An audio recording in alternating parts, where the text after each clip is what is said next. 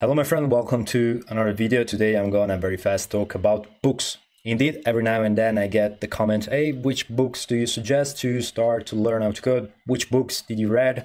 Well, today I'm gonna show you. Of course, this is not gonna be a way to put some links in the description, some Amazon affiliate links like all other YouTubers do, as I saw. No, this is just gonna be me generally talking to you about the books I read, the ones I loved. I didn't read so many books, unfortunately. My attention span is kind of totally ruined, like yours, I guess, right? Because we have YouTube, we have all the social networks, and you cannot really focus that long. So books are not a thing anymore for me. Once upon a time, they were. When I was a kid, I was an avid reader. Indeed, I had plenty of books. I really don't understand how I managed to change that much. Now, when I see a book with 200, 300 pages, I really feel overwhelmed. I think to myself, well, this is gonna be impossible to do. This is really bad because books are a great source. 2 years ago, when I started to learn how to code, I opened my first book. Now I'm gonna show you exactly the ones I read, the ones are worth mention. Of course, you're smart enough to find all these books. You don't need any kind of link. Okay, let's start from the very first book I read, which is this one, written by Corey Althoff. This is in Python, and basically is talking about his experience with code, how Python changed his life, and blah, blah, blah, stuff like that. As you can see, you start what is programming, what is Python, installing Python. And I remember when I started from really nothing, knowing anything about programming and computer science and so forth, this felt so impossible. Like, to me, make sure you download Python 3, not Python 2. Already was confusing, I remember. 64-bit computer. What is a 64-bit computer compared to 32? Interactive shell. You have an IDE that in Python is called idle because Guido van Rossel, the Python creator, is a juggler and he likes to make jokes all around. So, and basically, like all the programming languages, you have your first hello world on the screen. I remember thinking to myself, why it is interesting, why writing hello world in a terminal is interesting. What's the point? What's going on? What do we mean by input and output? And all these stupid ideas, right, when you start to learn. Here we start with loops for a unit range, right, with Python. Okay, long story short, this was my beginning. Not the best. I don't really have good memories of this book, not because the book is not good. Now, if I read this, is easy vanilla, is an ice cream, of course. But back in the days, it was terribly difficult because it's not really built from first principles. You don't understand what is underneath the hood.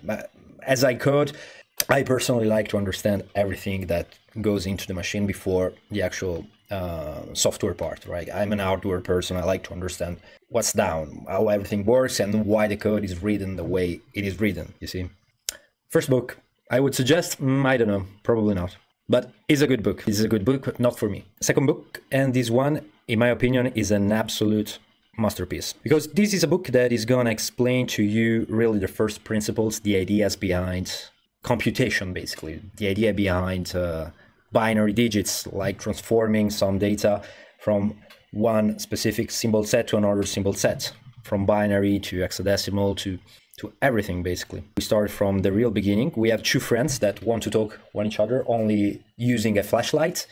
And then we understand the art of coding, right? You can speak with someone using only a flashlight. If you think about that, this is kind of what is going on with the fiber, you see, all the bits are transferred thanks to lights that is going. We start really from the primitives. Then we go up. We start to understand that we can create something with these ideas, and everything is explained in a very, very user-friendly way. For example, this is the encoding of the friends. They can speak with dash and points. This, of course, is like the code morse.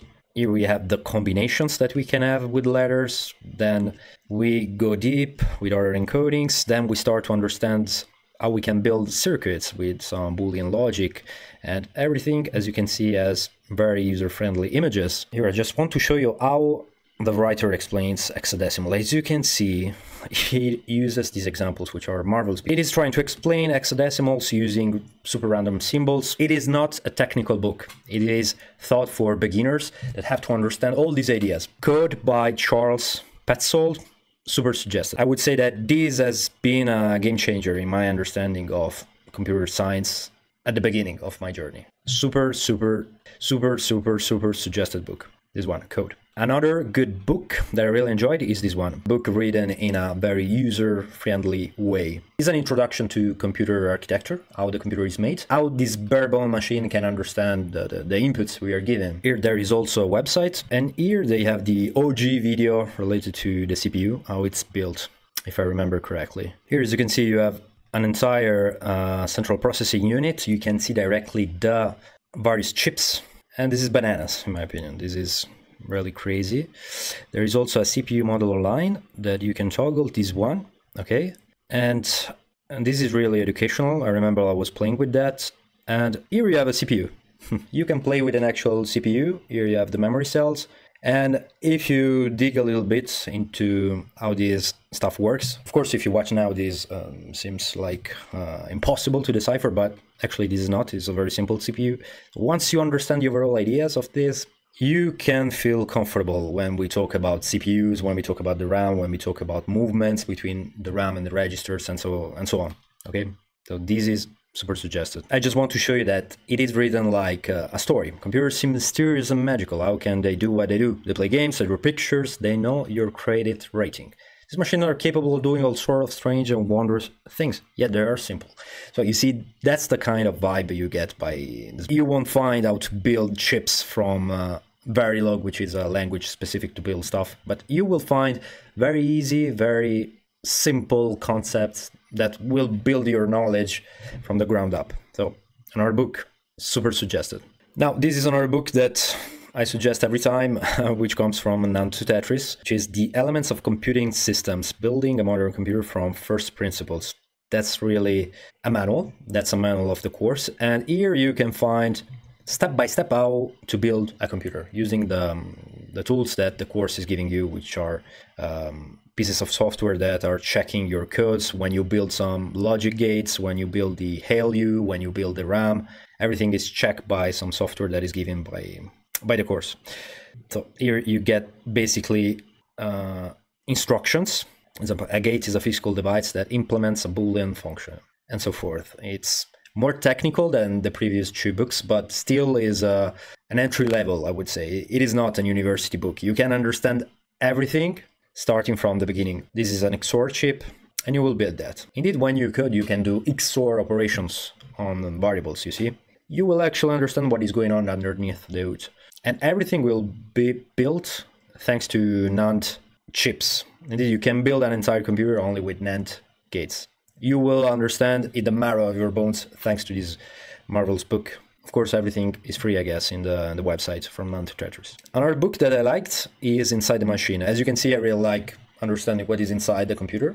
So I started from these books, and I have to say this got me a very good understanding of C code, because I really envisioned all this knowledge, all this theory when I declare variables, when I do the stuff. So I think this is knowledge that will pay its dividends when you're going to write software. This book is not on the same level of the previous ones, but it is a good read. If you want to deepen a little bit your knowledge, I'd suggest. If I had to give some grades, I would say this book is a 7, the other ones are on the 9. So the previous 3 are much better in my opinion, but this is not bad nonetheless. It's still written in a simple fashion. You can see many images, kind of suggested. And this will simply fix all the knowledge that you already have if you read the previous books. So now we move a little bit from computer architecture, our stuff is built, and we go into algorithms, into actual code.